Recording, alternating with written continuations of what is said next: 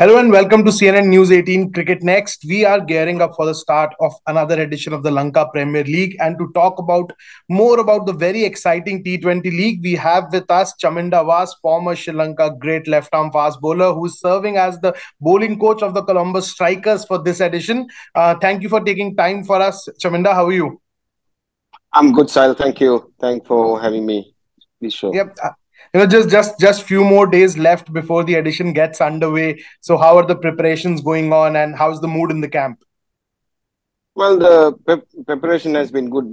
Today is the first day we practice as a team, and Yeah. all the local players came for training session today, and except foreign players. But Yeah. overall, looking good. Yeah, and thoughts on the captain, which was announced just a couple of hours before. Dickwella has been appointed the captain of a star-studded squad, I would say, featuring the likes of Babar Azam, Naseem Shah, Patiratan, plenty of household names and as well as established names there. So, any thoughts on Captain Dickwella? Well, Dikwal is a very positive and he's a leader, and the Yeah, way approach is different, and even local tournaments, he's very positive player, and giving slight advantage for the team as well. And I'm pretty sure that he will do things turn around during this LPL, and good for his yeah. performance as well. Just there are so many leagues going around the circuit right now. Simultaneously, so many leagues are happening. So, where do you see Lanka Premier League in that context, and how do you see it, helping the entire Sri Lankan cricket ecosystem as a whole, and just helping the side get back on track of the glory days which you yourself witnessed as a player? Well, it's getting slowly. It's getting better. LPL. This is the third edition, and we need to have good players from overseas. People Yeah, like Babra, Sam, Nashim Shah, and there are quite a few from Australia. And it's good to have all the foreign cricketers, and playing competitive cricket, and a lot of Sri Lankan youngsters can learn from them, and and yeah. even Sri Lanka cricket will go up. Yeah, and just talking about how it's working the other way around. Plenty of Sri Lankan players are playing in other leagues around the world. So when they come back to the Sri Lankan setup and the LPL, do you think they return a very very groomed commodity and ready to take even the best in the business? Well, there are quite a few guys are playing in different leagues, but when it comes to Sri Lanka, when they play with the other players, they can learn so much from them too. But when you have all the overseas players, like the names I mentioned recently Yeah, earlier, so you can learn from so much from them, how they bat, even how they doing well in the situation, different situation, match situation. So these things you can learn when you work as a team, when you yeah. work as a family, and lot of things you can gather from them, and advantage for the local cricketers. Yeah, just touching a different topic now. With so many leagues happening around the world, we have seen a growing trend now where players are opting to play more in such leagues and probably opting out of central contracts too. Some leading cricketers have done that in the past now, and more are probably exploring that option. So, where do you see cricket heading now in future? Do you think this is going to be the norm that more and more people will play T20 leagues over country? Well, T20 cricket has been becoming commercialized, and most of the players will benefit from financially, and Yeah, taking care of them. And it's up to all the cricket boards to find a solution, like giving like to increase their match payment, like ODI or T20 or Test cricket. And yeah. if you can do that, and I'm pretty sure that the boys will choose which format they have to play, and and they try to sustain in one format, and Yeah. trying to earn something to benefit their future.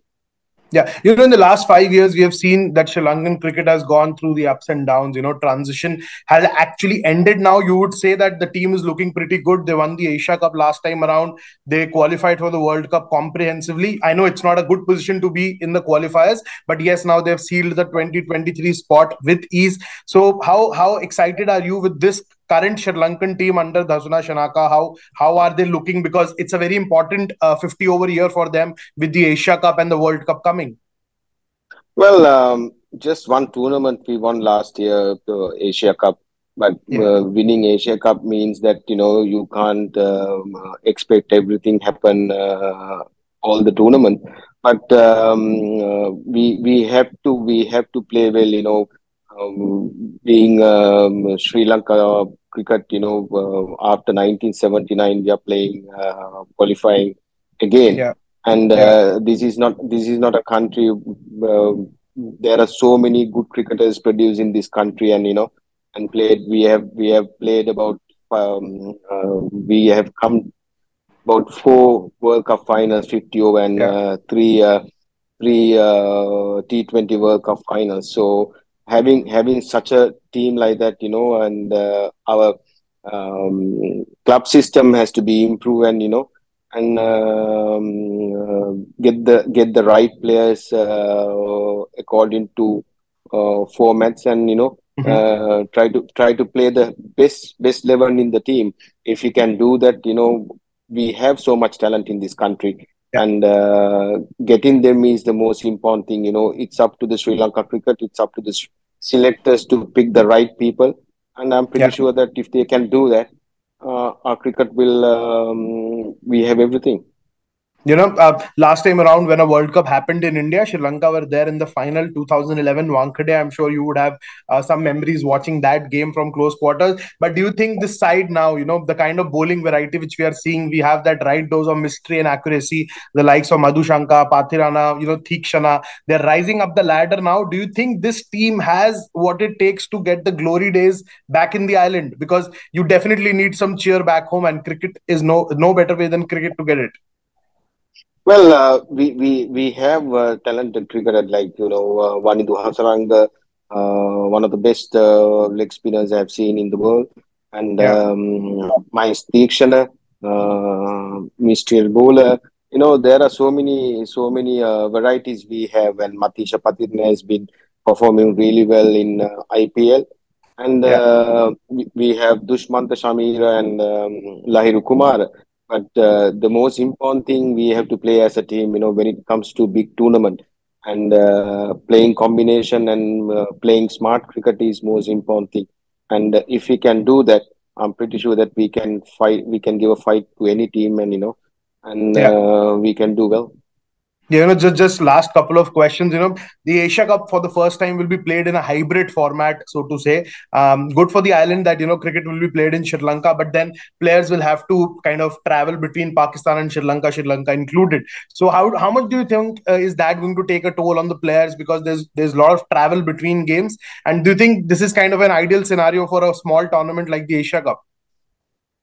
Well, most of the players have been doing that mostly, like, when you play even franchise cricket, franchise cricket, you play like, 2 to 3 days prior. You're Yeah, not going to practice. You're not going to practice for like when you practice as a country, uh, 2 weeks prior, 3 weeks prior. But these guys have been playing regularly. These guys have been traveling, and they're quite used to it. And yeah, the modern cricket is like that. And whenever time they have to, they have to focus their fitness as well. And when it comes to cricket, they have to travel and just yeah. play the game. Just one last question before I let you go. 50 over World Cup in a couple of months' time, India, who do you think is going to go the distance if you would like to pick a winner at this stage, seeing the way teams are performing? And what's your take on how the Indian team is shaping up ahead of this home World Cup for them? Too early to predict, Sahil, 50 over World Cup in October. and I think the most of the like all the team participating for the World Cup have a good chance. Like, and Yeah, I'm playing in India as well, but India have a slightly more advantage because they have been playing in India and they know exactly the wickets are. They have power players, they have everything. So. Slightly advantage for the India, but other teams also going to be very competitive when it comes to World Cup 50 over. yeah. Thank you so much for taking time and talking to us and being so honest and upfront in your responses. I wish you all the best for the tournament, and I hope you have a good season and hope to see you soon. Thank you so much for taking time with Thank us. you, sir. Thanks a lot.